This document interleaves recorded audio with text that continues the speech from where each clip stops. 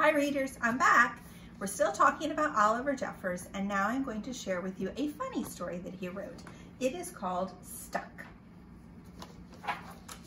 Stuck by Oliver Jeffers. It all began when Floyd's kite became stuck up in a tree.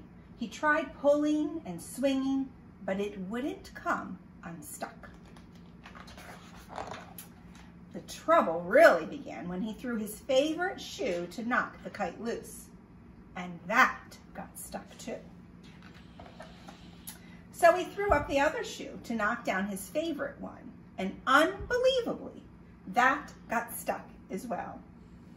In order to knock down his other shoe, Floyd fetched Mitch. Cats get stuck in trees all the time, but this was getting ridiculous.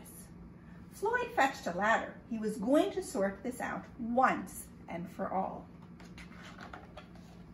And up he threw it. I'm sure you can guess what happened. The ladder was borrowed from a neighbor and would definitely need to be put back before anyone noticed. And in order to do so, Floyd flung a bucket of paint at it. And wouldn't you know it, the bucket of paint got stuck. Then Floyd tried.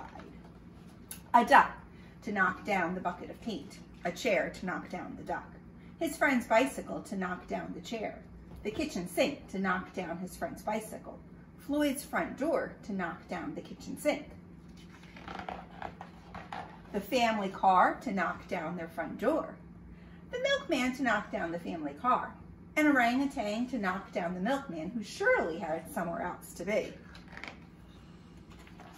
a small boat to knock down the orangutan, a big boat to knock down the small boat, a rhinoceros to knock down the big boat, a long-distance truck to knock down the rhinoceros, the house across the street to knock down the long-distance truck,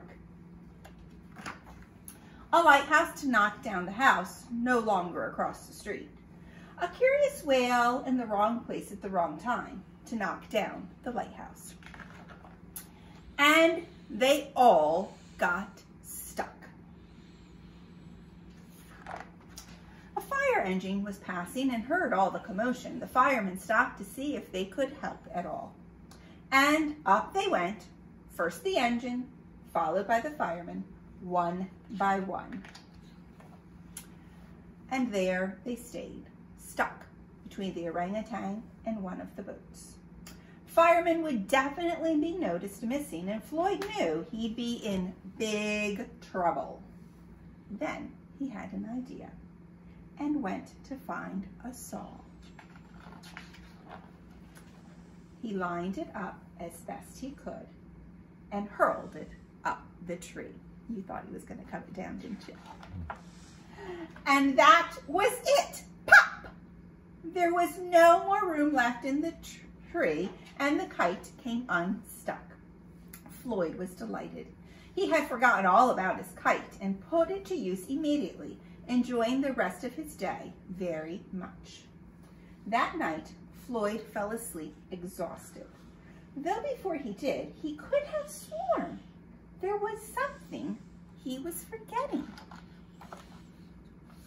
Hang on a minute, lads. I've got a great idea, says the fireman. Stuck. I wonder what the fireman's idea is going to be. I hope you all have a great week this week.